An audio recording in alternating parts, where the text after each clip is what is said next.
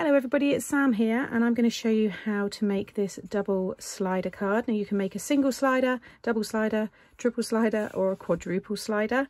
It can go onto a larger card if you want. It's great to have in mini albums as an interactive page and you can have photos on here.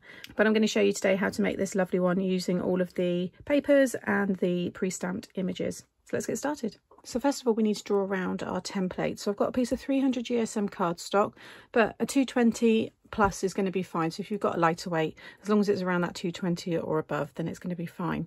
So I've just drawn around all of the stencils, apart from you've got this slightly smaller one here, and then a smaller one again. They're your mat and layers for the side pieces.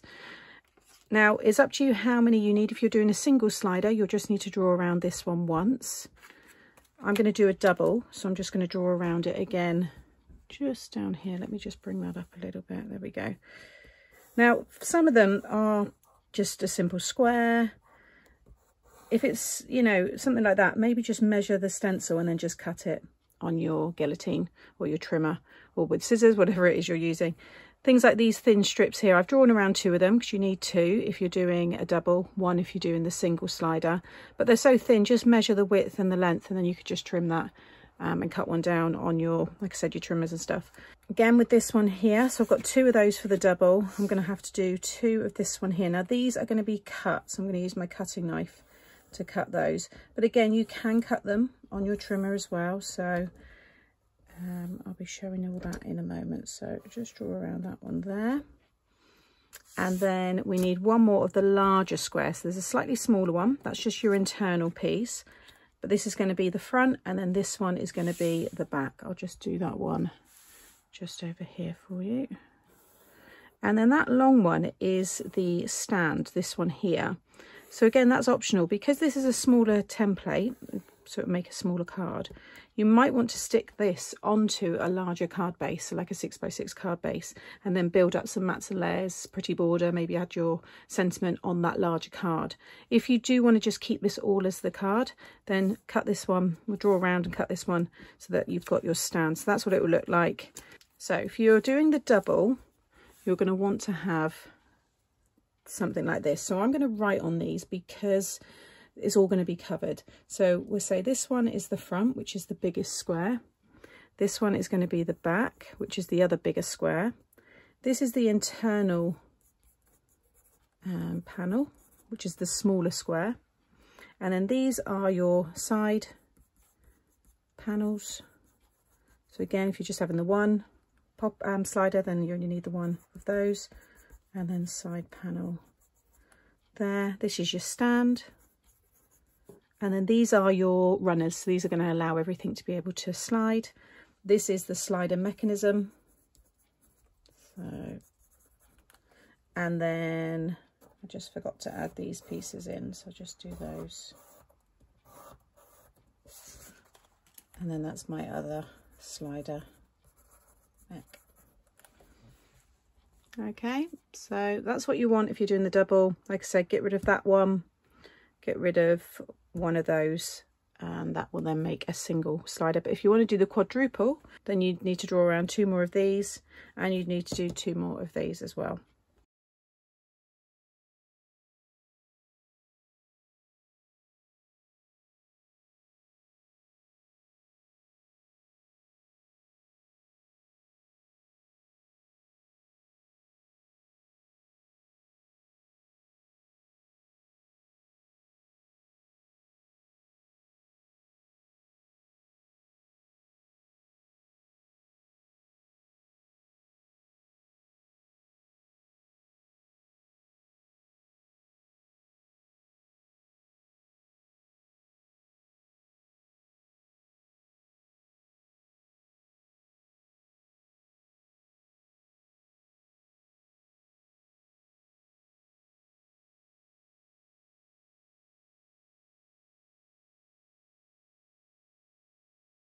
So I've cut everything out there, but I just thought I'd show you how I cut these. I've got one of these rulers here, which I find are great for whenever I'm using my cutting knife, purely because my fingers aren't close to the knife.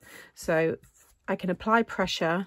I don't have to worry about my hands slipping because it's, you know, far enough away that if it did, you're not going to cut yourself. And I just line it up with one of the lines, and then you push your knife into the ruler. So you want to make sure you're using metal, and you'll push the blade into that, and then I'm just going to move it across to the next one. And I'll do the tops of all of these pieces at the end. But I just find I have a lot more control. I can really push down. Make sure you've got a self-healing mat or something that you don't mind cutting into. Okay, so that's those ones done. I'm just going to flip it around and then just repeat that again on the other side. Okay, and then just push your knife in there, and that pressure enough should just connect across the two ends there, and you'll be able to pop that piece out. Don't worry about how these end pieces look, but you do need to make sure that those are all nice and straight. And now I can just take out all of those pieces. Okay, so rub out any pencil that you might have around the edges, but I'm going to just flip these over. There's a little bit there, but you're not going to see that. So what's going to happen is you're going to have your front panel, then you're going to have a slider mechanism in between, and then you're going to have, if you're just doing a single, then you just pop the back on. Okay, because I'm going to do a double, I need that internal smaller square, and then I'll have the other slider. I'm going to turn them, and I'll explain that in a minute, and then you put the back on. Okay, so first of all, I'm going to attach one of these panels to my slider piece.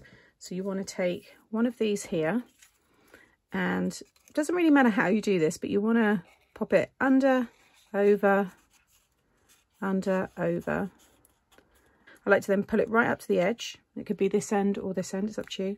Flip it over, and then just wrap these around. Now, don't wrap it, don't really pull it over, just you want this to be able to slide down this part nicely.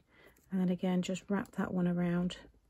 And then I'm just going to add some glue just in the middle there. Make sure that none of that glue will go onto this piece, and then just fold them down like so.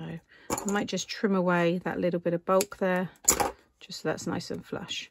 What's going to happen is that needs to be able to slide along your track, okay, like so, which is why it's important to have these nice and straight, and also no little kind of snip marks in them with your scissors. That's why it's good to use the cutting knife and just go right down with one kind of cut. Now you need to repeat that again if you're doing a double.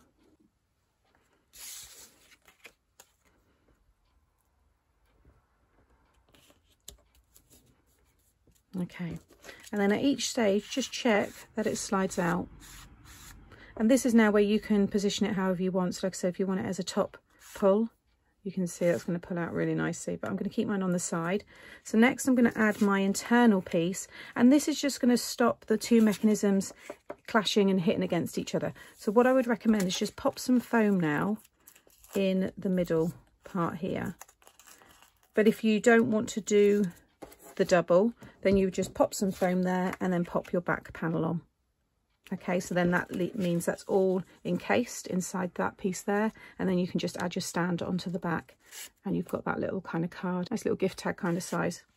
Okay, so that's the internal square in there now, and I'm just going to repeat the process again. So I'm just going to add some foam now along the top of this one on both sides, and then that can stick on that one.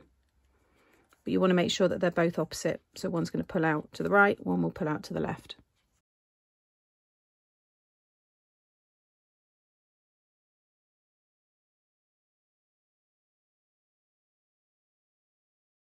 And then I'm just lining this up with the square on the front, like so. So that could be the front now, it doesn't actually matter which way, but you should now have something like this. I'm going to rub those out just so that whoever has this doesn't actually see that on the back. Okay, so I've just stuck those down. I'm going to attach the stand now because I like to have it upright so I can decorate it a bit easier. So what you need to do with this one is score these pencil lines here. So just find a track that they line up with and get those ones scored, like so. And then what's going to happen, I'm going to flip this over now just so all of that pencil can be hidden and I can rub it out. But you want to have a mountain fold in the middle of the two largest sections, and then another mountain, then a valley, and then finish with a mountain. So you want something like that shape there, okay? You're then going to add your glue to this one, and you're going to stick it inside there. So when that all folds flat, you will have your stand, and then you can add your glue to either that side or that side and stick it to the bottom of the card, which we'll do shortly. So I've just added my glue to the back there. Make sure it's the right way up, and then I'm just going to sit this to the bottom end there, lines up nice and flush with the bottom, and now your card will stand. And then that all folds flat, all of this slides in, and that will go into whatever size envelope you decide. But like I said, if you don't want to add the stand, then that can be stuck now onto a larger card base, especially if you're having maybe a triple or a quadruple slider. I think it'll look really nice. So I think I'm going to have these characters on the front of the card. Now what I like to do is just roughly cut around the shape here on all of them, so just get rid of any excess that you've got, and then I just use any of these glue sticks and I stick the image to a stronger cardstock, because I want these to be more like an ephemera, more of an embellishment. So just make sure you cover all the image and just stick that down, and then when the glue's dry, and it doesn't take long, you can then cut it and you just have a much stronger piece, and you can have it as, you know, little gift tags and, like I said, stronger embellishments and toppers on your cards.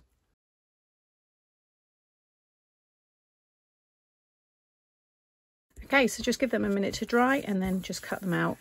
Okay, and there's it decorated. Now you can use your layer here and maybe cut that in white, and then you could have a hidden message popping out of the sides. But I quite liked just to have these papers just to show those off, and it just extends the scene there. And of course, if you don't want the bigger kind of stamped and coloured images here, then you've got the stamp set, so you can use those ones, and those are a little bit smaller.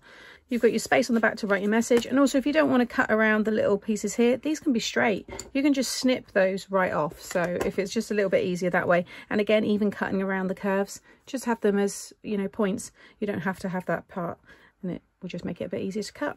But I hope that's explained how to put together this very cute little, in my case, double slider, but it can be a single slider, a triple slider, or a quadruple slider. And it's great to pop in mini albums. You can have photos on the sides here, nice little gift tags. So there's quite a few ideas and different ways to use it.